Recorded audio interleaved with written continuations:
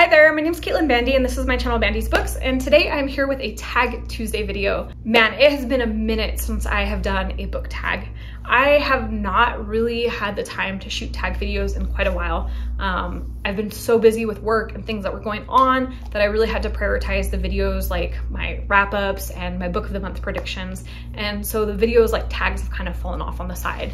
And meanwhile, I've been tagged in a whole bunch of them. So I'm going to tackle them by going through all of the tags I have recently been tagged in one by one. I'm going to go in the order that I was tagged in. And the oldest one I was tagged in was the this or that tag. This was originally created by Bokens and Books for People April. I know we are no longer in April. I know that readathon is over, but I thought that the questions were super interesting in this tag, so I wanted to go ahead and do it anyways. I was tagged by Alan at Big Hard Books and Classics, and his tag was a lot of fun to watch.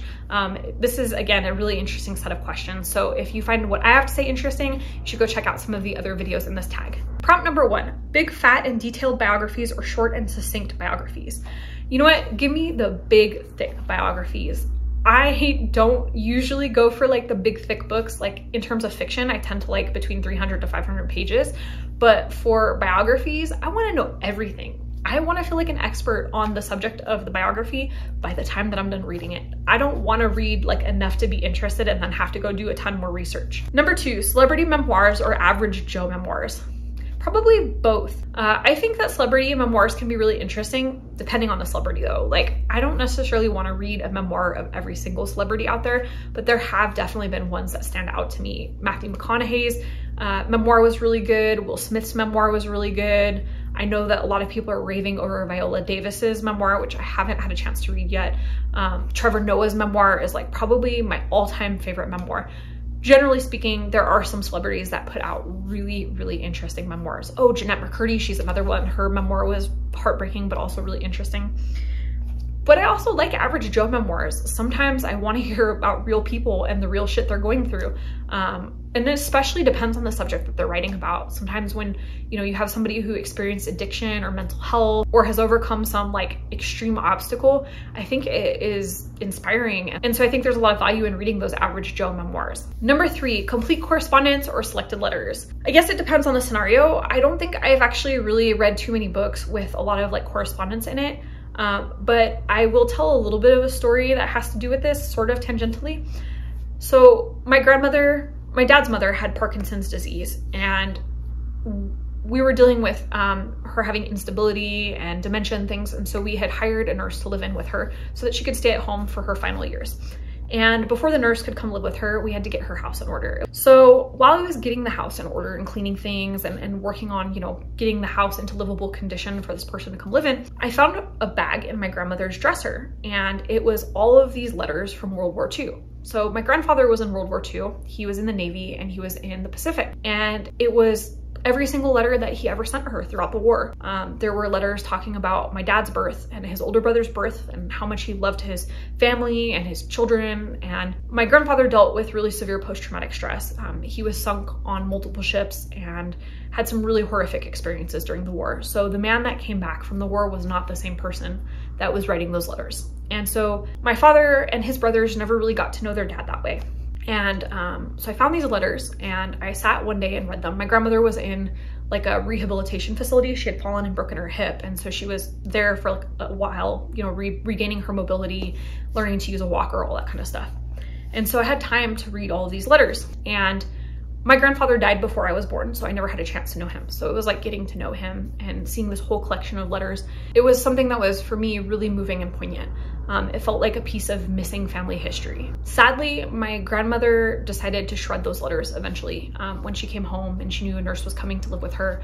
I think that for her, they were very private and intimate, and so she maybe didn't want strangers to be reading them. And so she shredded every single one of them. And that is one of those things that, like, to this day I regret. I wish I had stopped her from doing it, but I also didn't want to embarrass her and let her know that I had read them. And so because of that experience, I guess I really value collections of letters and value like having the whole complete collection. I think there's something really poignant in seeing, you know, all the thoughts and words that a person has over a long period of time. I do think that sometimes books use like 1 or 2 letters here and there strategically, and that can be very effective as well. but there's something special about getting to see an entire collection of letters. Question 4, memoirs that were written when the memories are fresh or memoirs that were written in hindsight? Well, I would argue that all memoirs are written in hindsight because you have to get through the event to write the memoir. But I don't know, I guess I don't really poll people on their memoirs to know how fresh the memories were when they wrote them. A book that I recently read was While You Were Out by Meg Kissinger. And this is one that was written in hindsight. It's reflecting on her whole entire life and her family's entire life. And so obviously she couldn't write all of this when the memories were fresh. But I would argue that the things that she's writing about were so traumatic and significant that those memories stay fresh. They don't really go away. I suppose overall I'm a bit ambivalent about this question. However, I guess if like pressed for an answer, I would say that maybe hindsight is beneficial because that implies that you're further away from whatever this big event was and you've had time to process whatever you had to process, time to think about it, time to deal with any trauma that it brings up. And I think sometimes that provides for meaningful reflections. So I guess if pressed, hindsight. Question 5, gossipy biographies or scholarly biographies? Scholarly all the way. I'm not really interested in gossip and anecdote. I want things that are based in reality. I want objective opinions of things. I don't want the author's voice to like be bleeding through really heavily. And for me, like gossip implies nastiness, so I don't really want any part of that. Number 6, diaries of ordinary life or diaries of extraordinary events? I'm gonna say both. I have read some really moving and meaningful diaries of ordinary day-to-day, and I have also read some really moving and meaningful diaries of extraordinary things. I think both have values in different ways. I think both can be valuable in different ways. Number 7, arty memoirs or sporting memoirs? Again, both.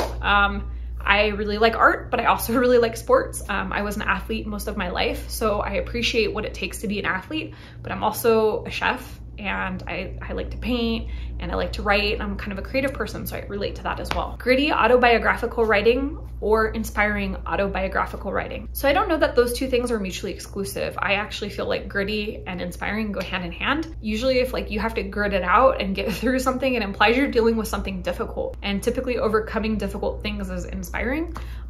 So for me, I feel like those are hand in hand. I think that's kind of one and the same. But I guess if I had to choose grittiness or inspiring, I don't know. I guess I really appreciate gritty. I like the stories of adversity. I love seeing people overcome things that they never expected, that struggle, that hustle. I really appreciate that aspect, but I also love to be inspired too. So question number 9, biographies of historical figures or biographies of contemporary figures? So this is another one where I feel like I want to say both because I really do appreciate both. If by contemporary they mean like the last 100 years, then that's what I would pick, because there has just been so much that's happened. The human species has developed so much.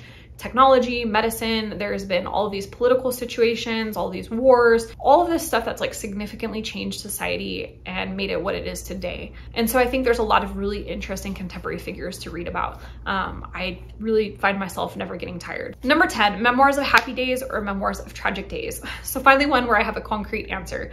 I prefer the tragic ones. Honestly, I, again, really appreciate books that talk about adversity, talk about difficult subjects. I want deep themes. I want something that's gonna make me feel deeply. I want something that's gonna make me stop and really think. And for me, I find that books that are more focused on sad elements or more tragic elements tend to do that for me more than things that are like overwhelmingly happy.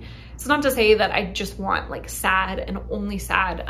You know, usually like when you're reading something that's more tragic or sad, there is like a point where it rises back up. And so for me, that's kind of how that works best. But definitely I have a preference for sadder emotions in writing. And that goes for like nonfiction and fiction. And then there's a bonus prompt that is about the complete diary of Samuel Pepys, but I do not know who that is and I'm not familiar with that book. So I'm not even gonna try to answer this question.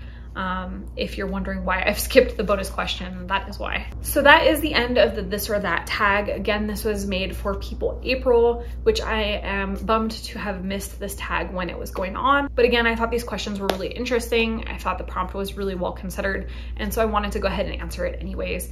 I hope that you found it interesting. If you did, hit the thumbs up, comment down below and let me know how you feel about autobiographies, memoirs, and biographies. Do you have a preference for which type you read?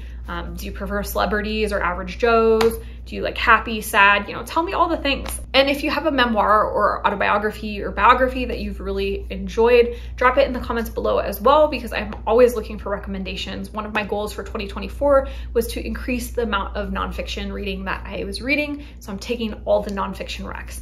And if you're not already subscribed to this channel, you know what to do. Hit that subscribe button down below, as well as the notification bell, so that you never miss a video. And that way we can see each other again soon. Thanks so much for joining. Bye.